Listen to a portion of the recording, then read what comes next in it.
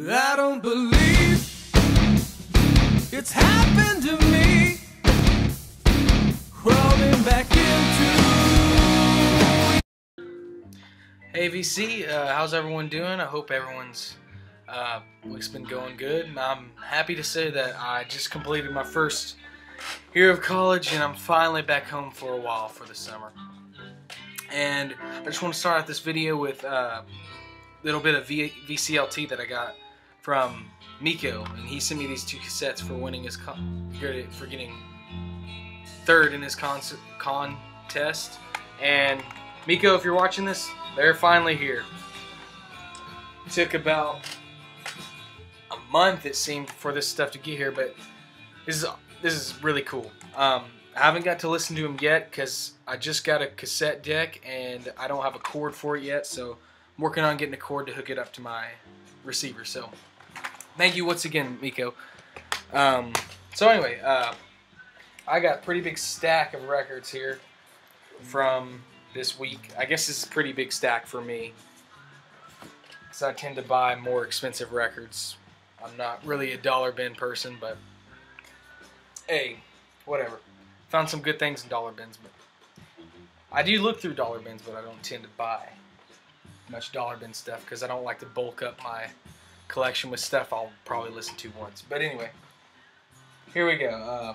This first one is the one playing in the background. I found a great copy of this. I just have to give it a little cleaning and it'll be perfect. It's McDonald and Giles. It's a US pressing on Cotillion, and it's just beautiful. Beautiful pressing of this album. And this is a great album. It's pretty hard to find, but it's a great album. Next one is pretty cool. This is The Mothers of Invention, Weasels Rip My Flesh, and this is the German copy, German pressing of this album.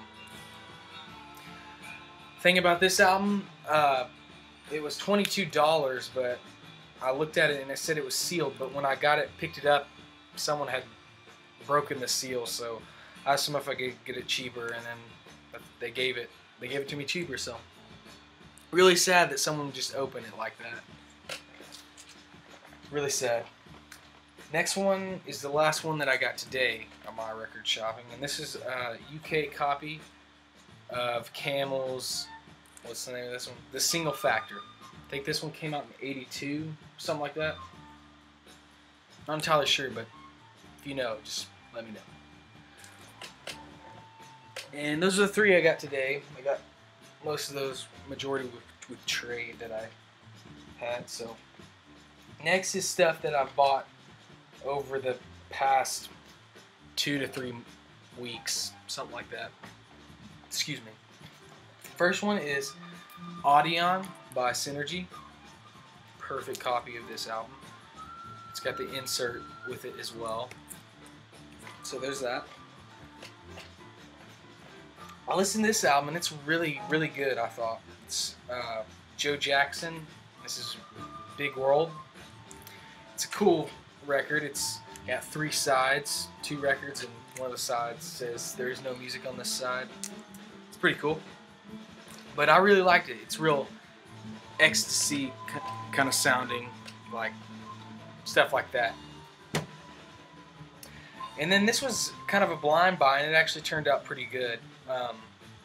It's later prog stuff. It's called Chase the Dragon Magnum by Magnum, and I just had to get it because of the cover. It was like $3.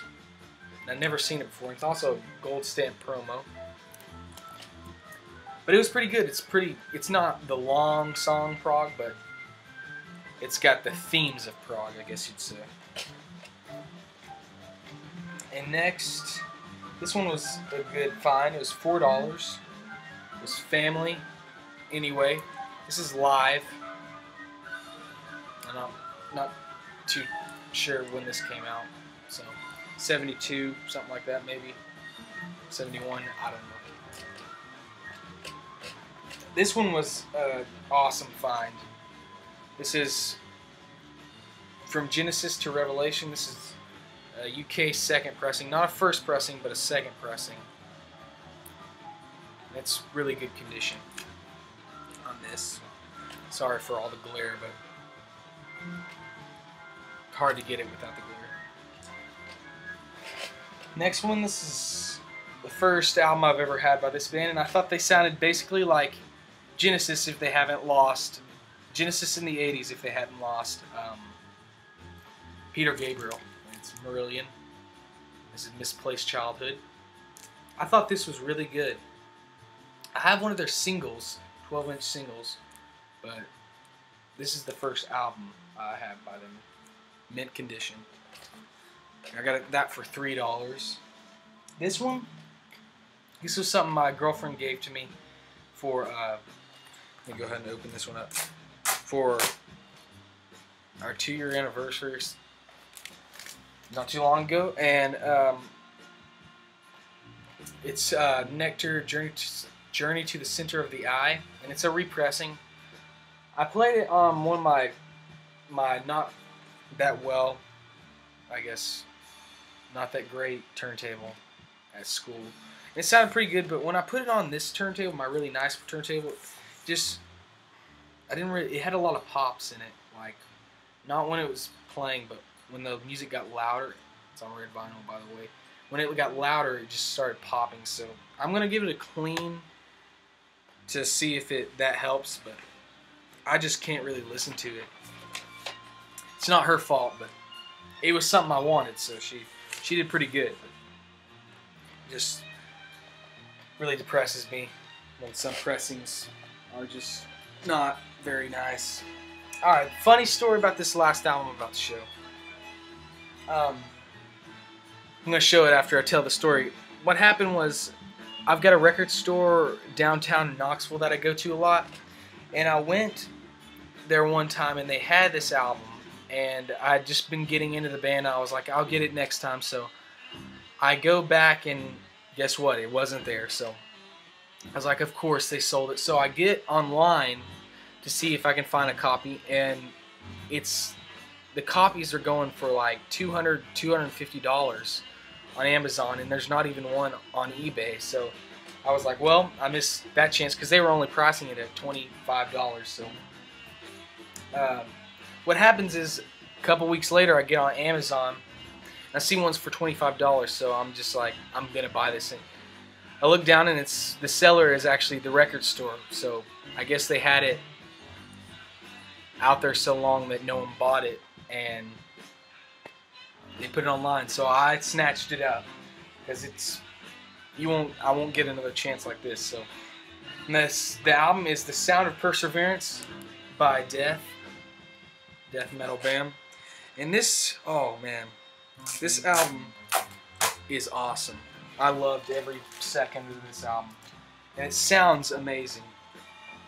The only problem I have with it is it just looks like, since this was never released on vinyl before, it just looks like they just zoomed into the artwork, and it's a little blurry if you look at it from close up, but there's that.